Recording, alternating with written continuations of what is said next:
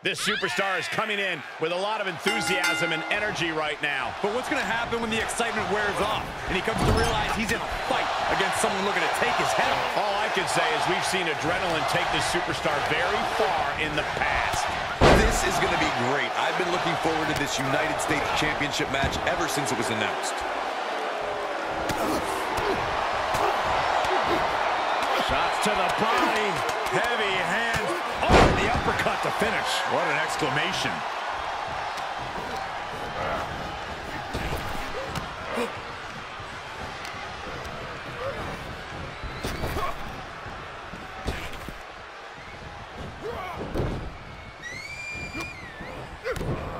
Kick to the gut.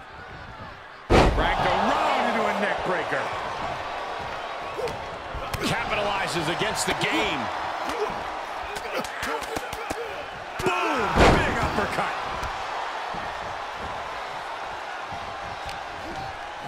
Triple H with the counter. Bad predicament right here. Down on the windpipe. Triple H has turned his attention to the WWE faithful.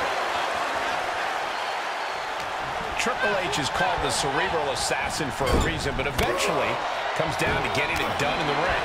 Where does he have to go to come out with a victory here? Control, control, control. Triple H favors a long match, and it's because he's able to control the pace and take his opponent into the proverbial deep waters where they can't hang with him. If he does that here, you're looking at yet another skull added to his throne.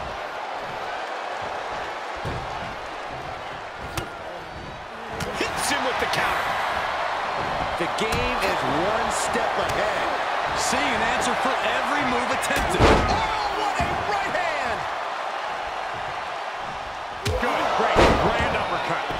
Has the game squarely in his sights. What's in store for Triple H? He avoids the damage. And an inverted atomic drop. The champ getting put to the test here.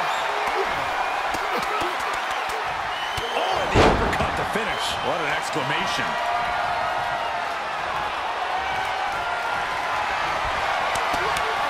Look at the foot movement. And there was a series of hard strikes. The title's going nowhere. Kiss your dreams. Good night. The champion's shock is palpable. The champ will have to dig deeper now. And there needs to be a refocus now.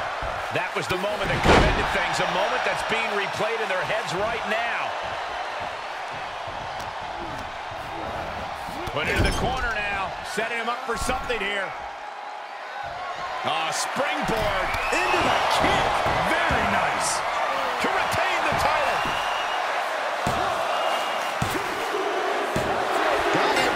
And the champ adds to their legacy.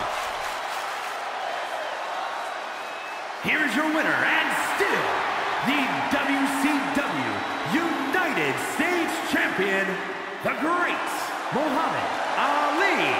Well, you can't really argue with a win like that, guys. Oh, man, I would not want to be in the boardroom with Triple H after a loss like this.